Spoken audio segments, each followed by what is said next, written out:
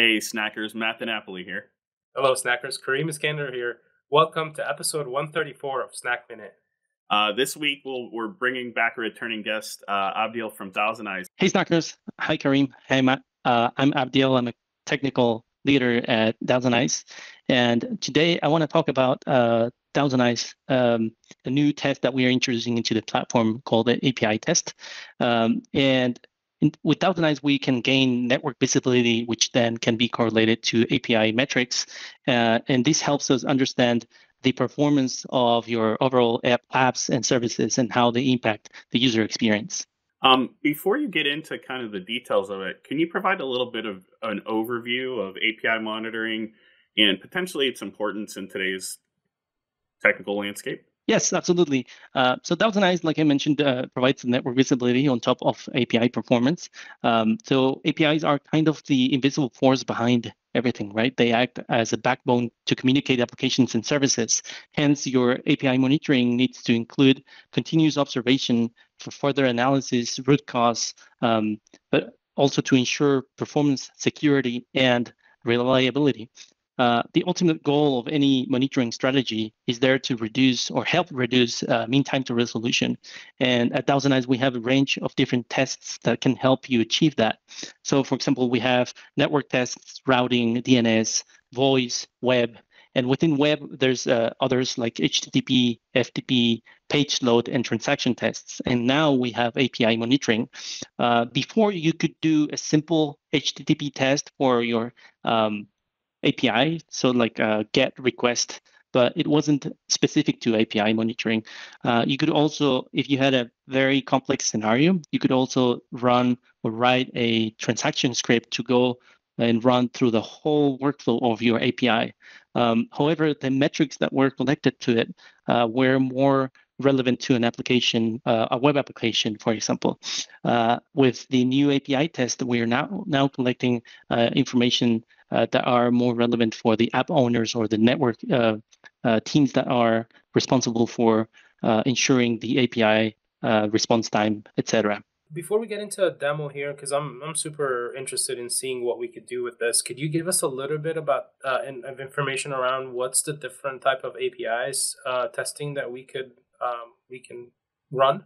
Right.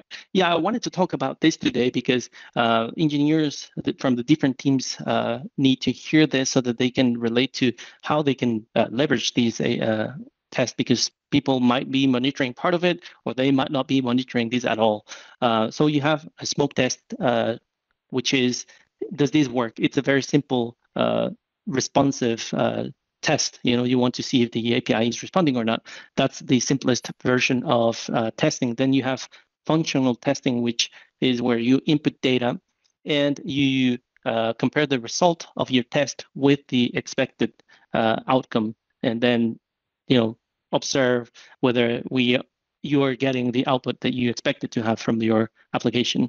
And for that, we have assertion rules where you can configure them to help you determine if the result of your test meets the criteria of your desired service. Then you have regression testing, which helps developing engineering teams to compare a new version of the app to the old version and compare the results and see if that's the expected outcome as well. And finally, you have integration testing, where you want to ensure that all the steps in the API workflow are meeting a certain criteria, thresholds, and of course, here comes alerting and all that. That sounds great that we can cover all those areas. I actually have an interest in the functional testing, but that we probably don't have time to deep dive into it. But I do think we have a little bit of time. I have a feeling that you have a demo that you'd like to show us. Yeah, this is a very straightforward demo. It's more of showing you, giving you a preview of what you could see in the configuration side. And then show you how you can start using that to correlate network to impacting APIs and application services. So here, if you see my screen, if you go to the cloud and enterprise agents and then test settings and business as usual, add a new test, select web, then go to API, give it a name. And down here in the basic configuration, we have a URL, right now I'm just using a Cognito service from AWS for authentication. So that's the URL that I've configured here. Then you click on the Configure Target API, and this is where you can start configuring your the steps for your API workflow. So say that the first step in my API is to get authenticated, right? So here's where I would configure the URL for the authentication identity provider. And so we have an authentication tab here where we support basic and bearer token, all of the parameters here, the headers that you would expect to add. For example, I can add here the content type that in my case needs to be form URL encoded. Then you have the assertion rules that I mentioned a few minutes ago, which basically determine the success criteria for your test. So we have two options: status code, which is the response of the API, or response body. So say that this step will be successful if I get an access token in the response body, for example. So this is how quickly you can set it up. You can add more steps, for example, to use a variable that you defined here on the next step. The other thing that I wanted to mention to show you here is how you can aggregate views in the 2.0 views in the ThousandEyes platform to compare the metrics that we collect for the API transactions to those of the network. So for example, here I'm comparing API transaction time to loss and latency from the network. And you can see how there are some spikes for transaction time and how you could start correlating it with loss and latency, which are also small spikes down here in the view. These are two different physical locations, so you can see how it impacted one agent more than the other. So this is the type of information that you can leverage for your overall monitoring strategy. Of course, there's alerting and all of that. I have a question on the correlation on the loss and latency. Is that the loss and latency from the service that you're making the API call against, or is it the loss and latency on your network end?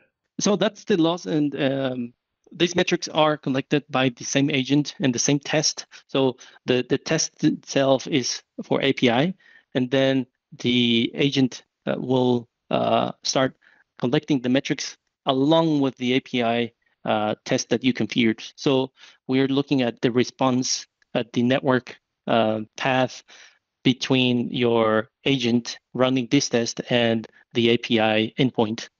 So the server I hope that endpoint. answers Okay. your question. Yeah. Interesting. Okay, cool. Yeah. Sorry, I sorry to interrupt. Yep. I was just intrigued by the correlation because that's not always something that you get. Yeah, exactly. This is ThousandEyes in a unique position of giving you these correlation, right? Because you usually get one thing or the other, right? You monitor network, but you don't really translate it into services, and you monitor the application, but you don't really look at the underlying network connecting you there. And the last thing that I wanted to mention is that you get metrics for each step of the API.